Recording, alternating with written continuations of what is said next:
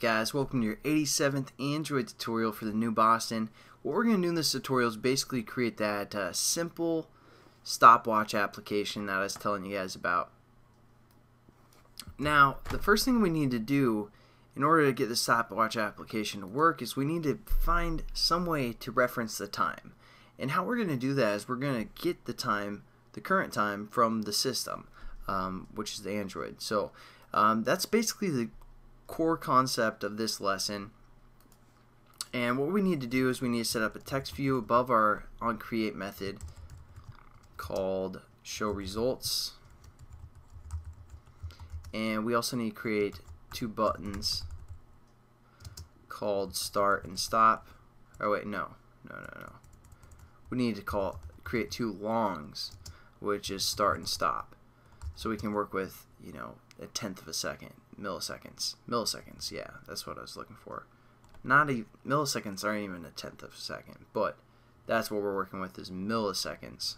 So start, stop, and now we just need to kind of set up again a reference for our show results, which was our text view of our first tab. So we're going to say show results equals text view, find view by ID, r dot id dot TV show results, or whatever you guys label that as. And now we also, since we set up our buttons in the last tutorial, we need to set up our on-click listeners for those buttons. So we're just going to say button start dot set on-click listener to this, and button stop dot set on-click listener to this.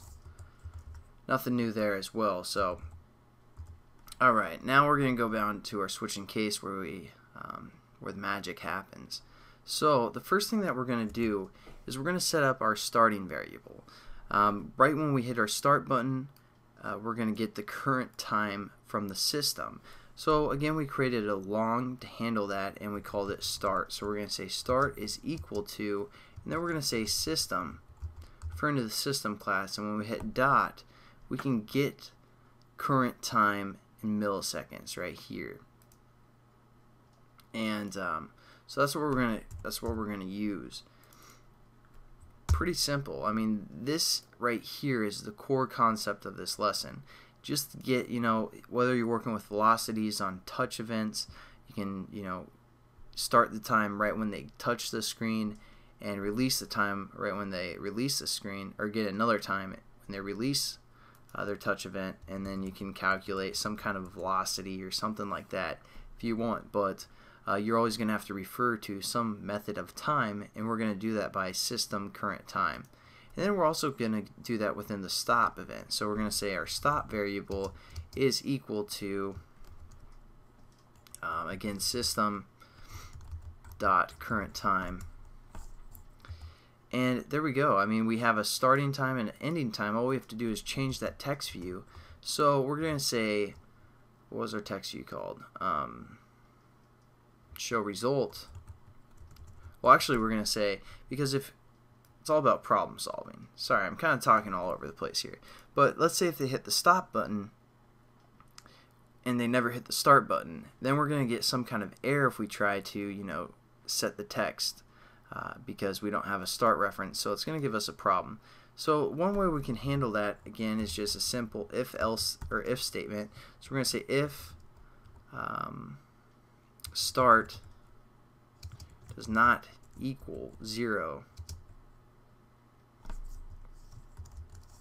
I don't know, and then we're going to print our text view. So what we're going to do is basically within here we're going to get our starting time minus our stop time. So we're going to say set up a new type of variable, a long result, and this is going to be equal to our stop time minus our starting time.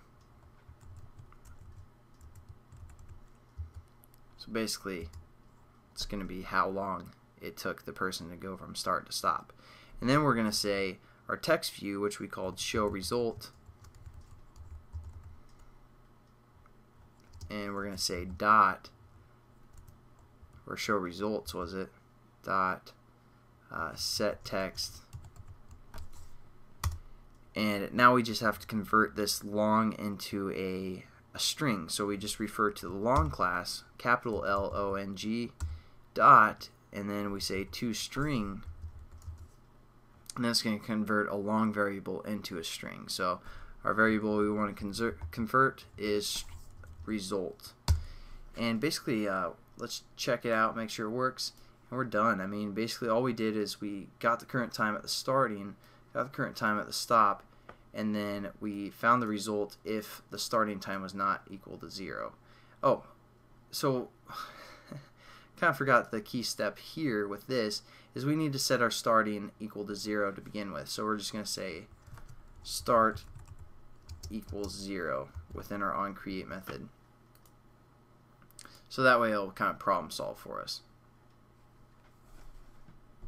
And then let's run the application, make sure it works.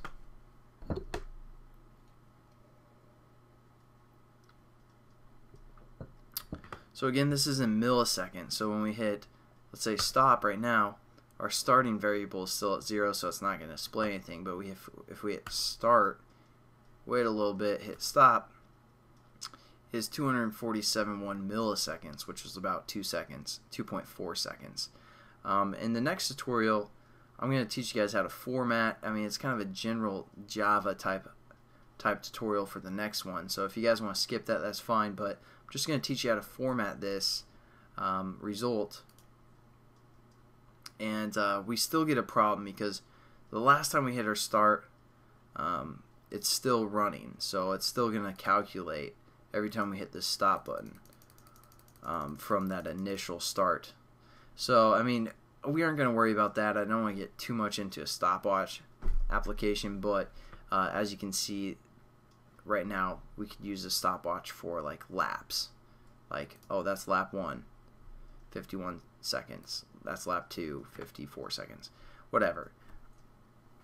I need to either go to bed or create that Java tutorial. I'll see you guys then. Have a good one. Peace.